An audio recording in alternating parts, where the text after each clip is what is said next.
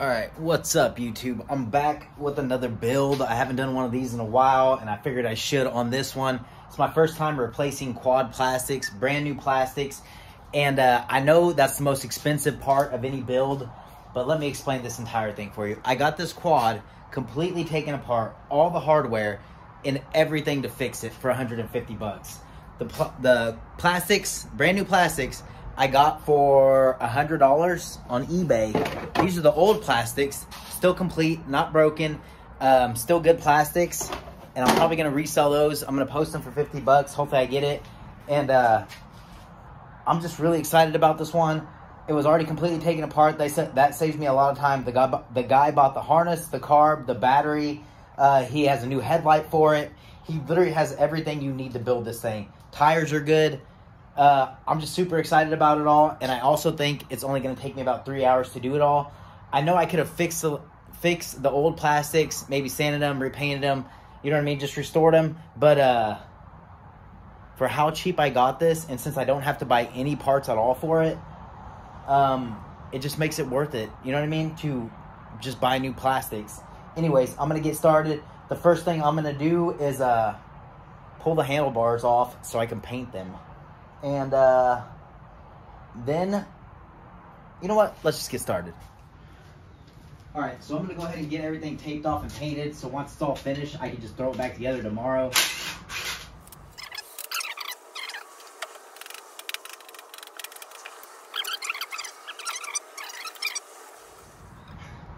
But this thing is a complete quad. It's gonna be super easy. I'm super excited about it. I don't like how they put gasket maker right here. So hopefully none of that got inside the engine, because I don't want to have to pull the head off. But if it did, fuck it, I guess. You know what I mean? I got it cheap enough that I'm still going to make a good amount of money off it. Oh, awesome. I don't know why I was thinking I needed the handle, so I thought I was going to have to go grab the handle to put this on, or to raise this. But I don't. Don't worry anything, just take your hard time.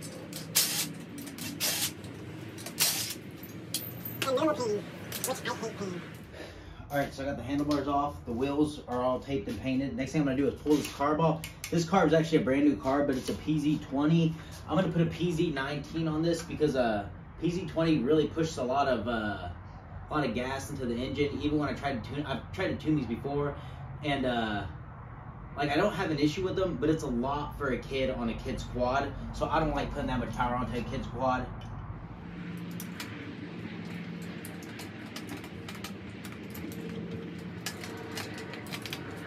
So this project may be coming to a screeching halt unless one of these other quads have the same size intake on it. But obviously they broke this or cracked it or something, because somebody TIG welded around this. It's aluminum, and hopefully it's not leaking anywhere, but I'm not really banking on it. But I'm guessing this bottom plate actually warped. That's maybe why they used gasket maker on it to seal this up. I'm a little bummed out. I can't believe I didn't notice that. But I guess the $10 part won't be that big of a deal. But still, god damn it. Okay, so before we test for compression, I'm just going to show you a quick trick on how to test the starter. Hook that up to the positive battery cable. Hook this up to the negative. Now you have a complete circuit, and then just ground it out on the starter. And I don't think the starter's any good.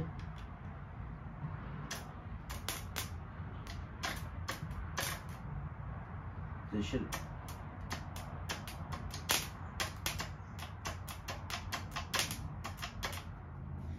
Always check the oil before you turn over an engine, but I have a new battery here now. Just hook this up to the negative side and then just ground it out onto the starter. That does not sound good at all.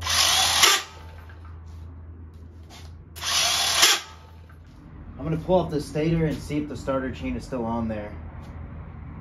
I'm almost thinking, the way it sounds like this is spinning and nothing else is spinning, which makes me nervous. This should spin also.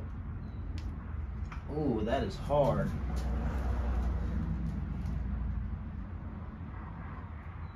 I almost think that motor's locked up. Okay, so I'm already running into a bunch of issues. I got it to turn over now that I got the chain off. The chain just rusted almost completely flat. But listen to this.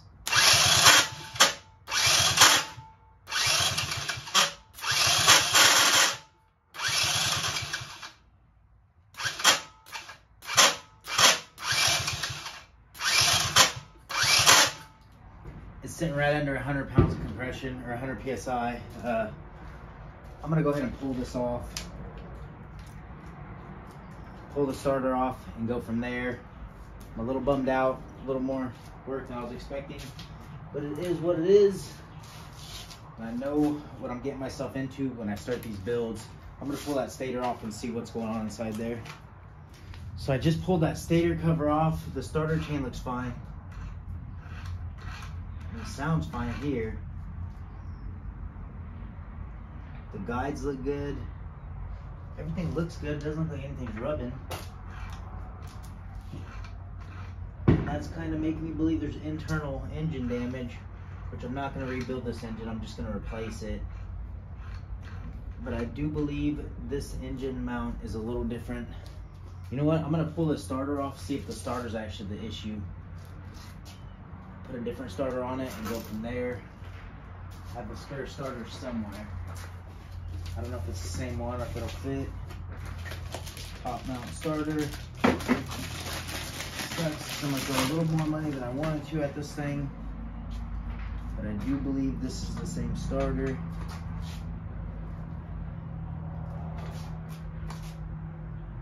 I'm gonna go from there.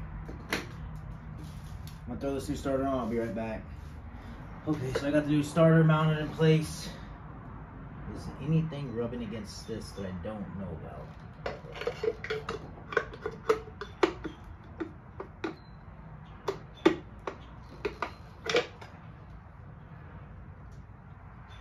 That thing appears to be rubbing. New stator on there. Throw this back on. See if I still have that same grinding noise. All right, let's try this one more time. If I hear that same grinding noise, I know it's internal engine damage, and I will be replacing the engine. I will not be rebuilding it. It's literally just like 3 bolts to replace it, and $50, or 3 hours and $50 to replace it.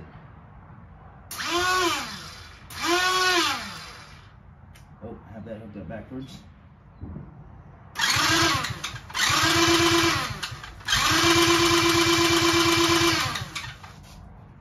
We golden, baby. So I know that starter's bad. Okay, with about 80 pounds of compression, it will fire up every time. This one has about 100. I didn't turn it over a bunch. Also, it's holding compression. It's held compression for about 10-15 minutes now, so I know the engine's good. I will be letting that that chain sit in distilled vinegar overnight so it'll repair it. I will show you that right now. That's actually the chain. It's really stiff. It barely moves. There's multiple spots where it doesn't bend very. Actually, there's one where it should just literally just hang over. But you let it sit in distilled vinegar overnight, it'll fix itself. So I just want to show you guys a few things real quick. I ended up changing the intake to a larger extended intake that goes over the starter just to make it work. This is going to have to be routed under the seat. This is going to be the throttle cable. It's going to be routed under the seat, so that should work out fine. Let me think, what else? Oh yeah, the chain, I have it sitting in distilled vinegar. That's actually it. You can see it's already starting to clean up. You can see all the particles inside that little tub. Anyways, this thing is not being friendly, but we're getting there. Okay, the next thing I'm gonna do is the electrical. The new stator's already installed. The guy actually bought this, so I'm just kind of puzzling it together.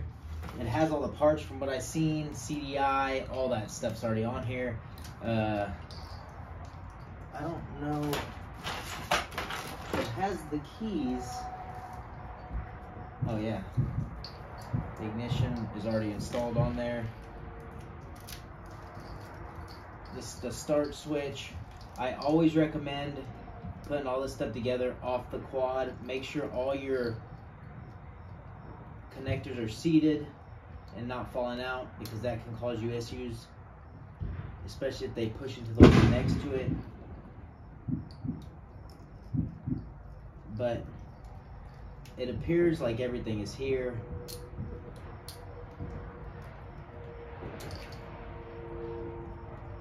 Everything hopefully functions correctly. I haven't stated this yet, but just like all my videos, if you need help doing the wiring harness, I already have a complete video on how to do that. I have a complete video on how to do just about everything for these things. And it's really just a matter of being patient. Have a little bit of patience. You can figure all this stuff out yourself and save yourself a ton of money, or even create your own little side gig like what I have, and just rebuilding quads. Yeah, so he actually bought the wrong wiring harness. This one is for 2 headlights, but I can hardwire this one in. As you can see, he has a brand new headlight right here. I painted the rim silver, painted the handlebars black, got new plastics. I should be about $250 into this. I think 150, 250, 280. I'm gonna be about 270 into it. I'm not gonna change the oil. The oil is a little dark, but it's not terrible. It's not thick, but I did have to put a new starter, so I'm guessing I'm gonna be about $270 into this, which is all right, because it's gonna be minimal work. Anyways, I'm gonna get this on there, just drape it over the front, and hopefully get all this done tonight. I hardwire all my stators. This one, since it is a brand new stator, I'm probably just gonna connect it with all the correct colors, and go from there. Okay, so I thought buying this quad in a million pieces was gonna save me a bunch of time, but I think it's actually taking me a little bit more time. I mean, I guess I'm not spending much money, but the troubleshooting process has been a pain in the ass. Have the spark plug hanging off this side. I don't know if you're gonna be able to see it or not, but pretty much you set it on the head, bypass the brakes, and then you can check for spark. This thing has really, really good spark. The wiring harness working correctly, stator's working correctly, all electrical components are working correctly, so I'm happy about that. Let me see real quick. Yep, killed spark, plenty of spark. You can actually hear the spark. That's how much spark it has. Turn it off. Yep, everything's working correctly. It's just been a pain in the ass, honestly. I'm probably 2 hours into it. I figured I'd be done with all this by now. Literally just putting plastics and the wheels and everything back on. It is what it is. We're making good progress, and I guess, like I always say, and like I always tell, I help a lot of people troubleshoot these. A lot of people reach out to me on IG and Facebook, but I always just tell people, be patient. I'm definitely feeling that right now. Anyways, I'm gonna go ahead and disconnect this from the battery. I just jumped it off a 20 volt, and yeah, I guess at least I'm not spending more money. I had to put a new starter, that's it, but other than that, we're going good. I'm gonna put the spark plug back in and just call it a night. Bring the tires and handlebars in from outside, and tomorrow morning it's literally just gonna be putting, zip tying all this into place, giving it a quick test fire, which actually I might just go ahead and test fire it tonight. Actually, you know what, I'm gonna do that right now. So, starter fluid, and I guess you guys are gonna get to witness the first test fire. Run position.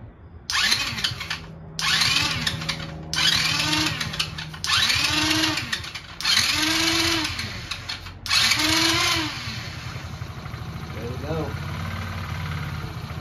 Sounds like it's running pretty good too, honestly. Anyways, I'm gonna call that a night. That engine sounds really nice. This quad's gonna be really nice. Anyways, I guess for now, I'm out. Okay, so I have everything zip tied into place. Something that I do recommend is go ahead and test and everything before you put the plastics or go any further.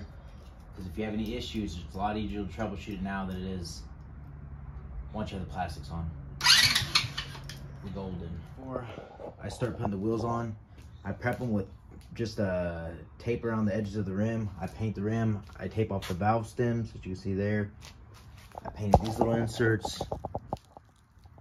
These actually hold on the handlebars. Handlebars are painted. And I'm excited to put this thing back together. Put the new plastics on. This thing's gonna be dope.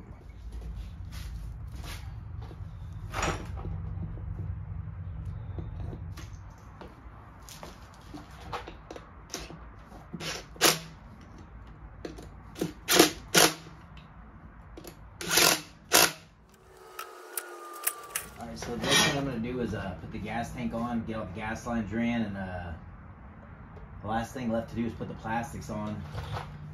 Like I said, this has been kind of a puzzle because I got it in so many pieces, but it's worked out so far, so hopefully it keeps working out. I've ran into a few hiccups, but nothing too major. Alright, so I got the gas tank mounted and the fuel line's on. The petcock is on this side and it actually shoots out this way, so I had to run the fuel line around and under the gas tank. This is actually the fuel line, and then through the top of the carb. Next thing I'm going to do is put the throttle on. Okay, I got the carb installed. I did run into a clearance issue with where the throttle sits, so I had to notch the plastics. It's not perfect, but it still looks pretty nice. I just ended up notching out that little bit. I'm actually going to notch out a little more. But I already stuck the handlebars on just to make sure that the throttle would reach.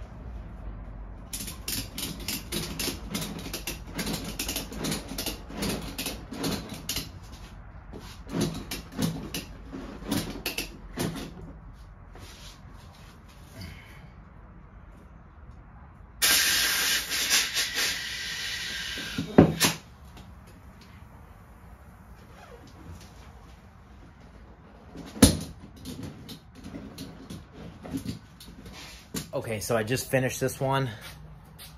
It's done. The only thing I didn't show was putting the plastics back on. But I always say troubleshoot everything. Check for spark. Check that all the electrical's working before you put the plastics on. I got a little confident, a little cocky about it, and thought like it would be fine. So I ended up having to completely tear it apart. I'm going to show a picture right now of how far I had to tear it down. It ended up being the stator. I don't know what happened to the old stator or what. It was working. I had spark. I got it to fire. But then all of a sudden it wasn't working. Anyways, I got it all put back together. Here it is. The last thing I have left to do is put the chain on. Chain's been sitting all night in distilled vinegar. I'm going to show you what it looks like.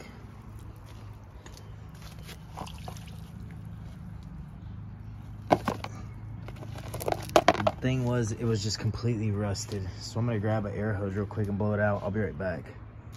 But now it's actually like bending. Before it wasn't bending.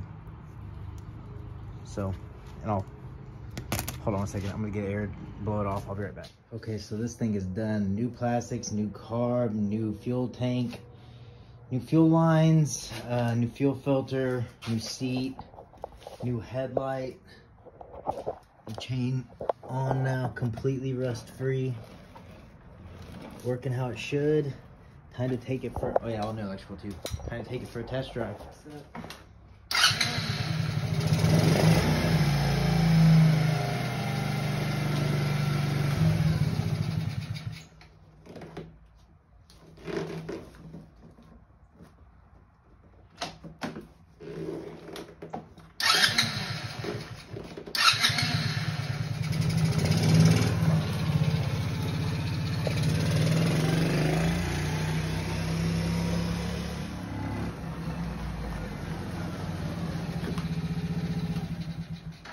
super happy with this thing.